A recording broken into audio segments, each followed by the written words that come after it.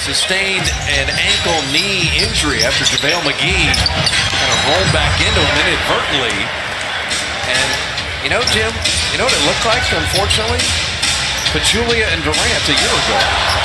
Yeah, you're right. Your foot is pinned to the floor.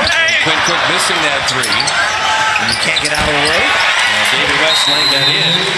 And Schroder is hurt on the other end for Atlanta, holding his left ankle.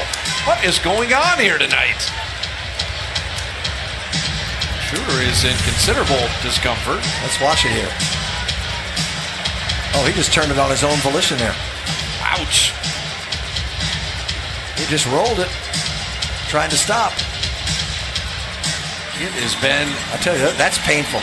That's why when I saw it happen to John Collins earlier, he never even showed any pain whatsoever, no emotion.